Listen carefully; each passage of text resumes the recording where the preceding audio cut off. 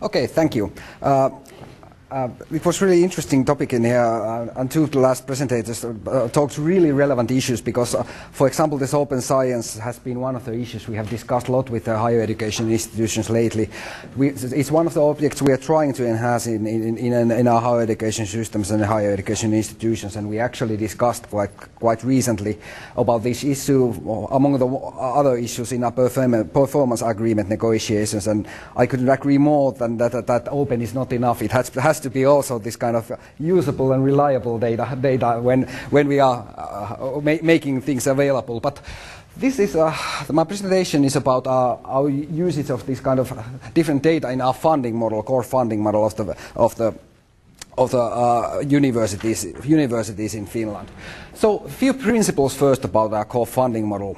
Basically, our funding model operates in a way that Parliament decides the overall amount, how much of the funding is allocated to the universities for the whole sector. And it's actually divided using by the Ministry of Education and Culture's funding model.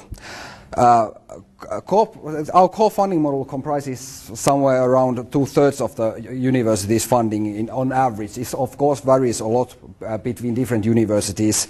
Some universities have more external funding and some universities have less external funding, but this is the average amount of how much funding is allocated by our funding model. Of course there are many other funding sources for universities, namely Academy of Finland, which is, I think, it's the biggest of these. Then there are Finnish Funding Agency for Innovation, different foundation, of course. Higher education institutions do quite a lot cooperation with companies, and of course there is different kind of international funding, like European Union funding, which is also part of the whole structure. But I'm concentrating here on our ministry's core funding model. Basic principle is that most of the funding is based on achieved outputs the universities have done, and all indicators are calculated using 3 years averages. So it's indicator-based, output-based model, and there's an example how it's basically calculated when we're using this. This is one of the important things to note in our funding model, that we allocate funding to universities in a lump sum funding. So this means that universities themselves decide how they use it internally. Our funding model doesn't anyway tie universities their uses of the funding we allocate to them. So and it's also important to note that the other funding sources are that kind of sources that give universities this kind of competed research funding, like the Academy of Finland. Our basic allocation model is a little bit different because it doesn't give money to different projects. It gives this kind of lump sum funding for universities. So this is the basic principle what of our funding model actually looks like. So basically it's allocated for the whole operations of the university, meaning that we have taken account, of course, the two main tasks, education and research. And then there's this third factor called other science policy, other education and science policy considerations, which comprise certain factors in this model. Actually, this is the model that will come to effect at the beginning of the next year. It is not really hugely different from the previous model that was allocated for this year, which came to effect 2015. Actually, there we a little bit increased the strategic development funding, and then because we divide 100% of funding, it was education and research for both lowered a little bit by 1% in that. So there's done this kind of shift, but the basic principle is actually quite similar. This kind of funding model has come to use at the university core funding actually 2013. But before that, our funding model was already performance-based. It was a little bit organized a little bit differently, and there was some elements that are not anymore part of this model, like agreed targets at the negotiations, which were some funding was allocated by that. But the basic items, like for example master's degrees, have been quite long time in the model. In the Finnish funding it was somewhere in the 90s when the first performance elements have become part of that model.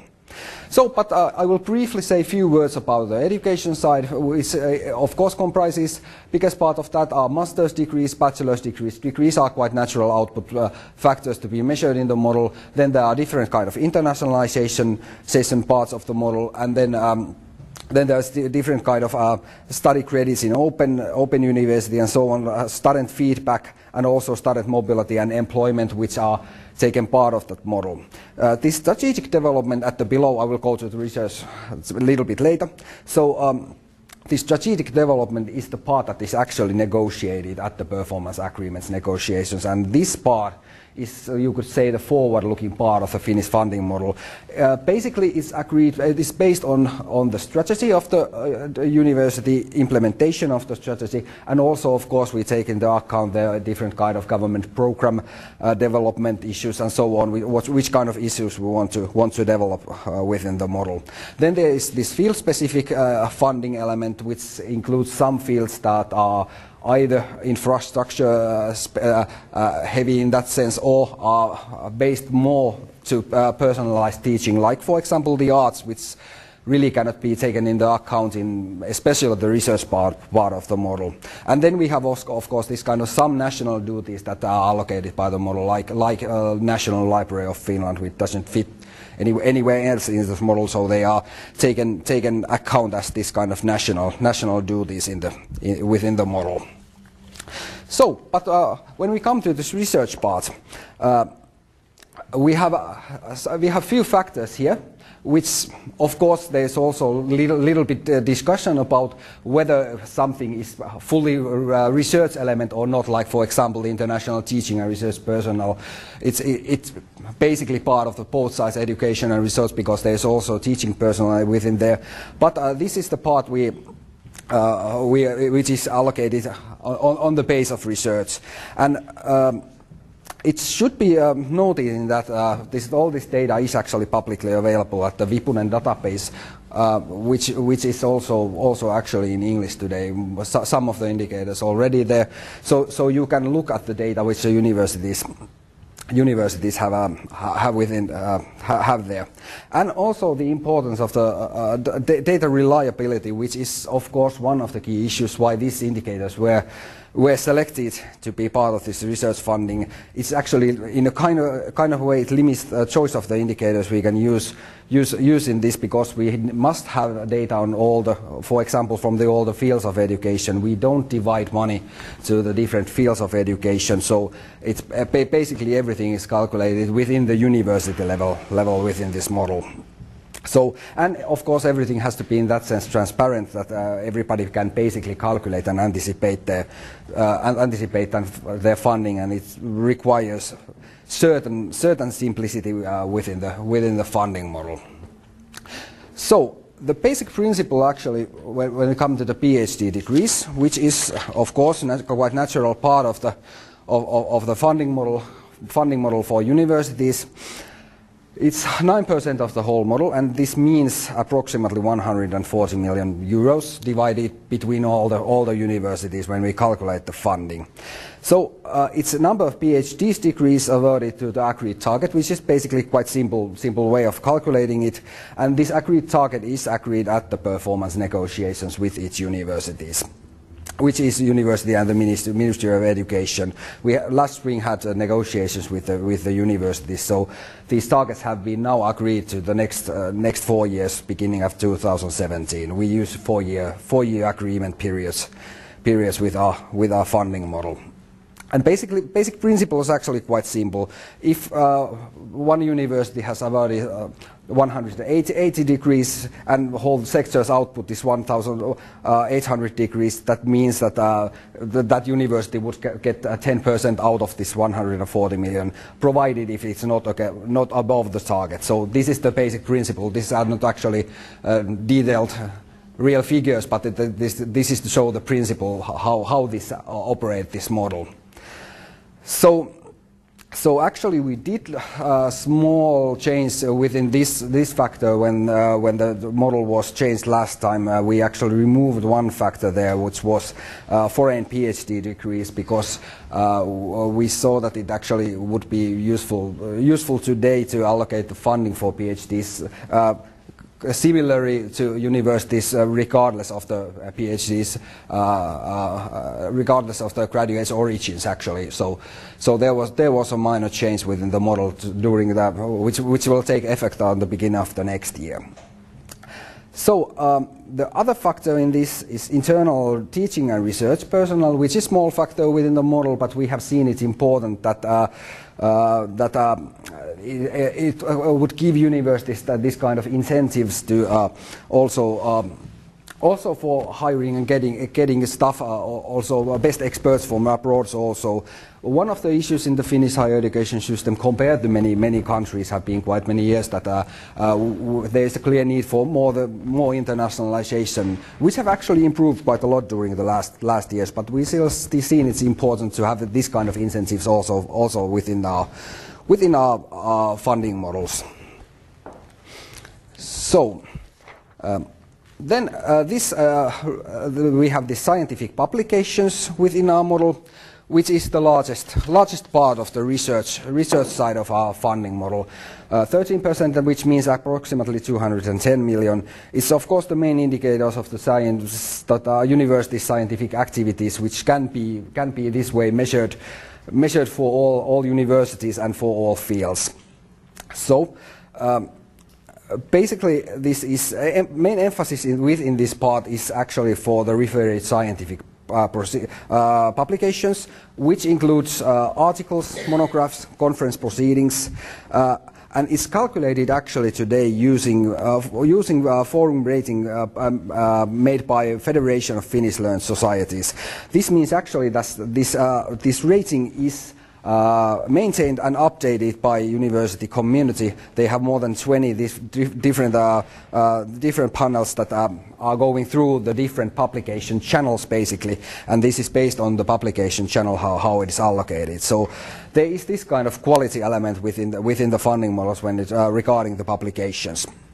So we basically have here the three levels classifications within these levels. So one, this kind of basic, 2 leading, and also 3 top applications. And if I remember it correctly, it's somewhere about 20% of the publications can be on level 2, and out of those only it might have been 25% can be at the top level publication. So it's limited how many of these kind of publications can have within the different fields of science in these publications ratings. So, and then there's also some ratings that are not actually received level 1 rating, which are marked as 0, so they are also taken into account. And the basic principle is that the higher the rating, the greater is the coefficient when we calculate the publication in the funding calculation. You can see basically the coefficients in here, the factors within here. So basically this top level publication would give as much funding as the 4 level 1 publications within the model. So basically this is the main idea of this is that we of course would like to have this kind of emphasis on the most top level publications also, and they are rewarded within the Finnish universities funding model. Then we have this, this is actually quite small, its only coefficient is 0.1, but we felt it is really important to have also this kind of non-referred articles like books and conference, non-referred conference proceedings, different kind of professional publications and publications intended for general publics to be included within this model. So this is also to incentive for universities to basically to publicate this kind of you could say societal impact type of publications also, and they are included within this funding model. So then the last part of what we have within our funding model is this are these competed research funding part.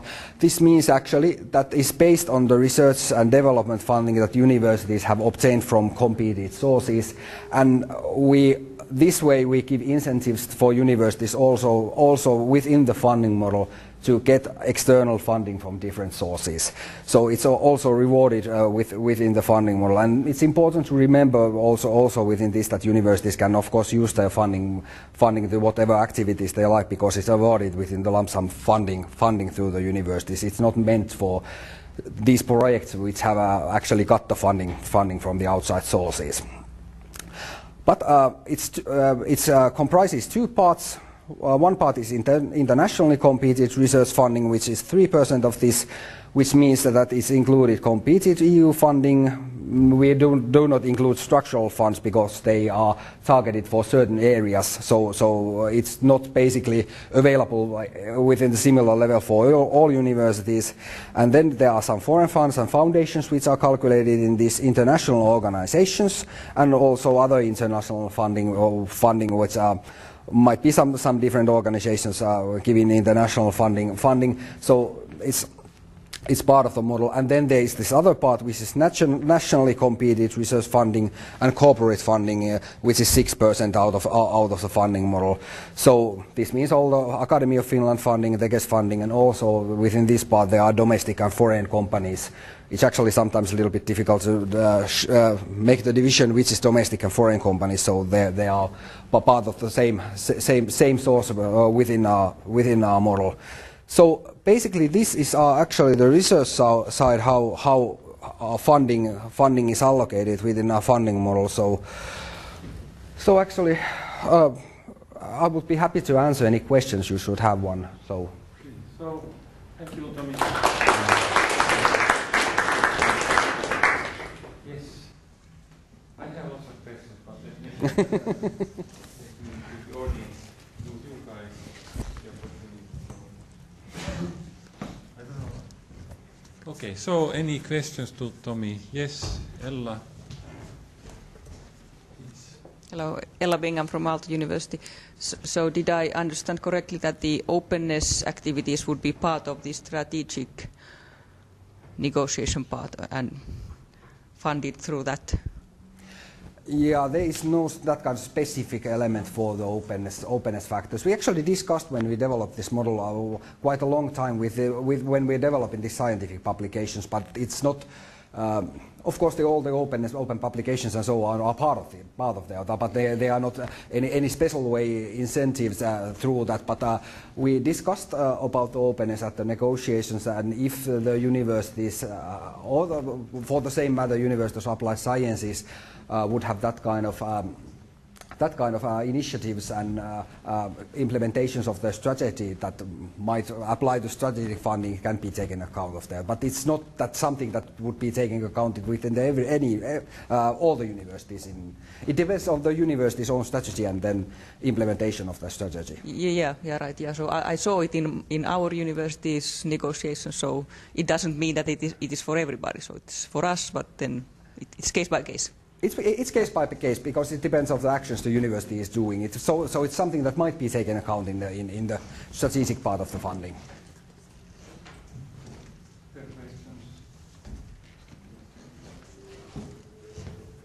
I'm not sure whether this is working, actually. Is it? It is, okay. I'm Helena Laaksonen from the Social Science Data Archive in Finland. And I would like to ask whether you have been discussing adding the open data sets to your calculations the same way as the research publications are. Not that much about the open data sets. There are certain factors that are calculated. So far it's articles and this kind of conference proceedings and different, for example, editorials and so on. So that wasn't really any detailed part of the discussion of the last working group. This was mainly about the open publications, not that much about the data sets. That's something that's perhaps needs to be taken into account when we're next time to change the model. So it might be needed to discuss more.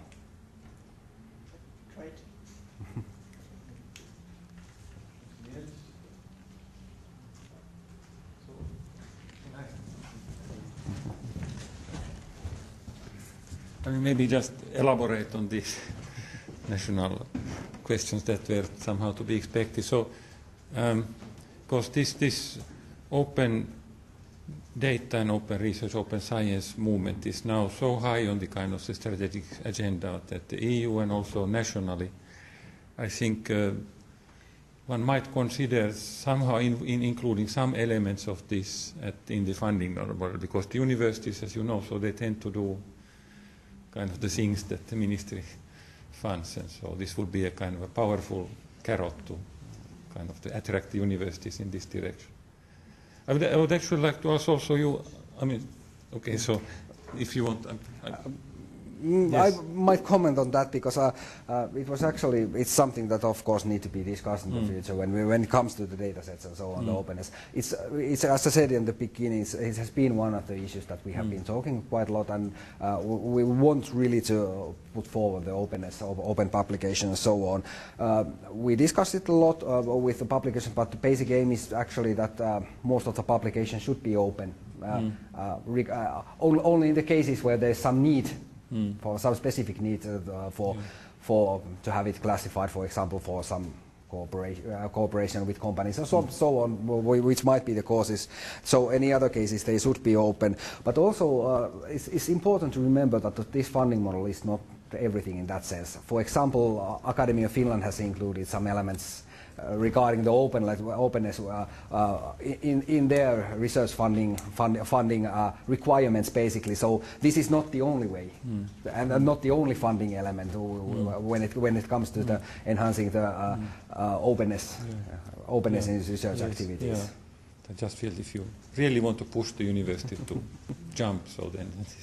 But I was actually curious. So people from the other Nordic countries. So do you know if there are there elements of somehow promoting this open research in your national kind of agencies? So